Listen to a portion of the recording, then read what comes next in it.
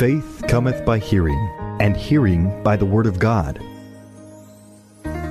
It's time for Faith to Live By with Sue Taylor.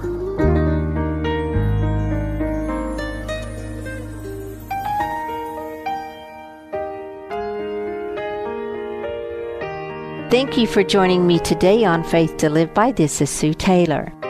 Yesterday we looked at the emptiness and the futility of life and the vanity of life. Today I want to share with you some thoughts on the fullness of life. John 1:16 says, "From the fullness of His grace we have all received one blessing after another." And Colossians 1:19 tells us, "For God was pleased to have all His fullness dwell in Him." And then in Colossians 2:9 and 10 it says, "For in Christ all the fullness of the deity lives in bodily form, and you have been given fullness in Christ, who is the head over every power and authority." Just as we looked at the emptiness of life which does not satisfy, today I want us to look at the fullness of life which does satisfy. In fact, the fullness of Christ will satisfy your deepest need. You know, we can never exhaust the fullness and the vastness of God the Father and Jesus the Son. If you are ever in doubt, take a moment and look around you at the vastness of God's creation in His universe. God is so vast, how could we ever hope to exhaust that vastness? Years ago, when I was in a very stressful administrative job situation, my mind wandered to the thought of God and His management and supervision of mankind in His universe, thinking, wow, God knows how to do administration. The thought also struck me that if I was all-knowing, all-powerful, and all-everything, what would be the one thing I would want or need? God, who is everything and has everything, created us to love. The old saying, "It's lonely at the top," may just apply to an all-powerful, all-knowing God who just wants and needs our love. That, my friend, is why He came to earth in the person of Jesus Christ, to give you all His fullness, to give you all His love, so that you can give love back to Him. First of all, we have His fullness in the overflowing cup of salvation. Psalm 23:5 says, "You prepare a table before me in the presence of my enemies. You anoint my head with oil. My cup overflows." Why does our cup overflow? Because of the fullness which is in Christ. He not only gives us His salvation, but He prepares a table for us in the presence of our enemies, and He anoints us with the oil of His Holy Spirit to overcome. So no matter what your situation is today, if you know Jesus Christ and you are facing a situation where you feel like you will have to be in the presence of your enemies, you have the fullness of Christ in you, and you can make a declaration of this promise that He prepares a table before you in the presence of your enemies.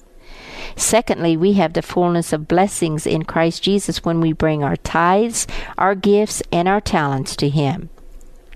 Malachi 3:10 tells us, "Bring the whole tithe into the storehouse, that there may be food in my house. Test me in this, says the Lord Almighty, and see if I will not throw open the floodgates of heaven and pour out so much blessing that you will not have room enough for it." I love the translation, "throw open the floodgates." The floodgates in the blessing of God will not be the deluge of the wrath of God as in the time of the flood, but to pour down blessing, a blessing which will not leave you empty, but full. Trust Him, beloved. Thirdly, the fullness of life in Christ gives us great joy.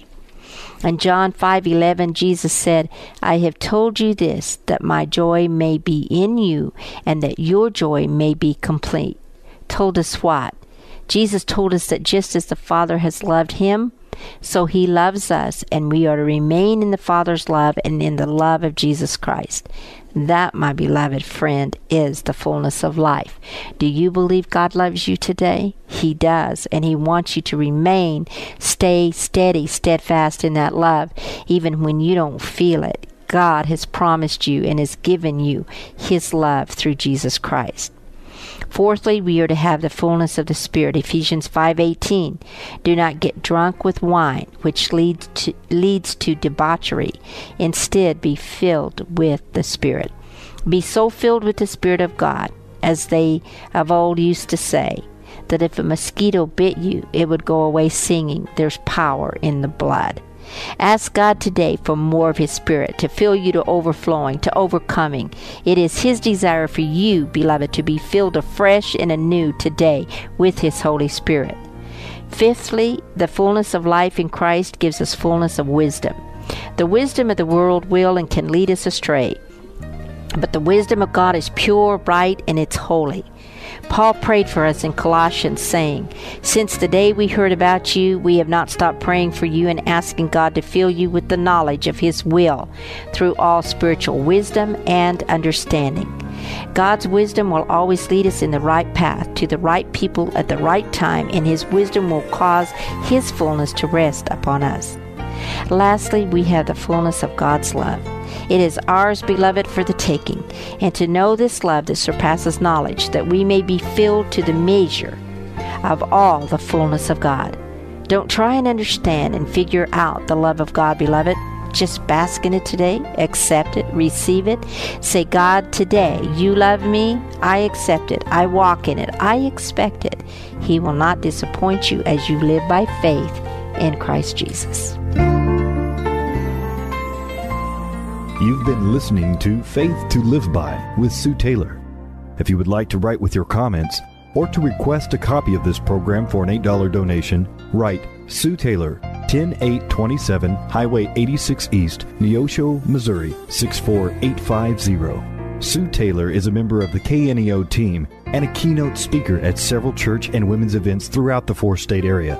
To book Sue for your next event, contact Sky High Radio at 417-451-5636.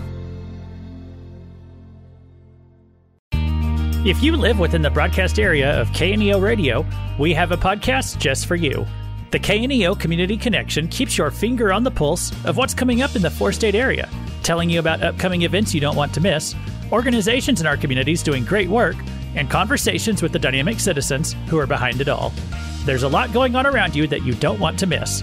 This is Luke Taylor. Join me each week as we talk about what's happening with the people who are making it happen.